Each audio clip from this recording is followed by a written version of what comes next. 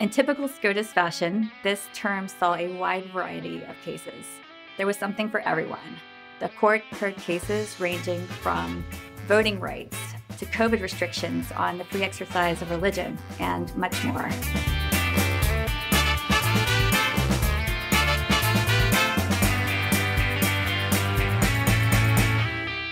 In NCAA v. Alston, Division I college athletes challenged on antitrust grounds the NCAA's restriction on student-athlete compensation that limited the education-related benefits and compensation that could be paid to the athletes.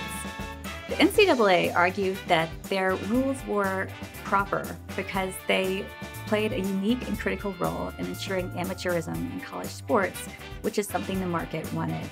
They further argued that both they and their member schools were not commercial enterprises, such that the normal federal antitrust laws did not apply to them. The student athletes, on the other hand, argued that, of course, they were subject to the federal antitrust laws, and that these rules violated the Sherman Act because they depressed the fair market compensation that the student athletes were able to get for their labor. In a unanimous opinion, the Supreme Court held that the restriction did violate federal antitrust law. The majority opinion was fairly narrow. Justice Gorsuch really stuck to the district court's findings, and he also limited the court's ruling to the specific NCAA rule before the court. As a result of this ruling, the NCAA changed many of its compensation restrictions, and student athletes are now permitted to seek endorsement deals and sell merchandise with their name, image, and likeness.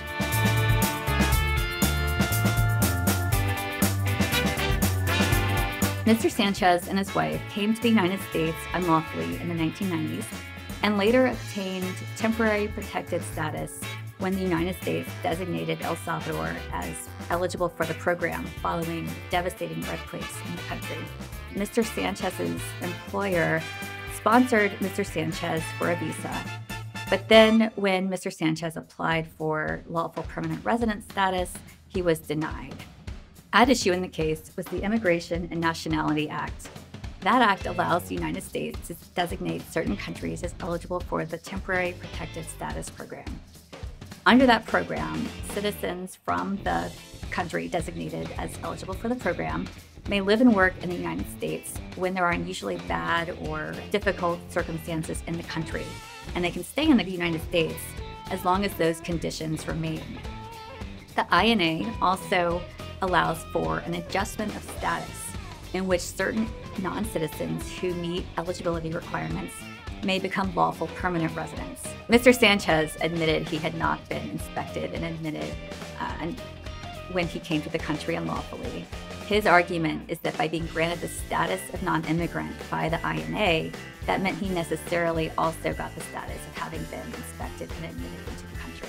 The government argued that Sanchez might have the status of non-immigrant, but that status doesn't mean that it also gave him the admission and inspection required to be eligible to become a lawful permanent resident. In a unanimous opinion written by Justice Kagan, the court held that recipients of temporary protected status are not eligible to adjust status or become lawful permanent residents if they have not been inspected and admitted to the United States lawfully.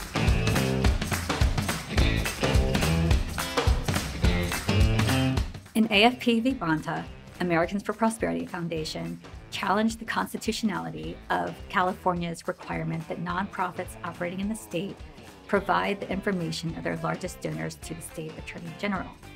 AFP argued that this requirement chilled the First Amendment right to associate of both the organization and its donors. The state, in contrast, argued that it had an interest in obtaining this information up front in order to help with its fraud efforts and for administrative convenience as far as getting the information and not tipping off targets of its investigation. In a majority opinion authored by Chief Justice Roberts, the Supreme Court agreed with AFP and held that California's disclosure rule was on its face unconstitutional because it burdened the First Amendment right to associate. The disagreement between the majority and the dissent really focused on the burden required on First Amendment rights. Justice Sotomayor found that there was no burden on First Amendment rights for the petitioners because she thought that they had not met their burden of showing that they or their donors would have been burdened in their association right or had reason to fear reprisal for the disclosure of their information. This was an interesting term at the Supreme Court, and there are already interesting cases on the docket for next term that I know we'll all be watching.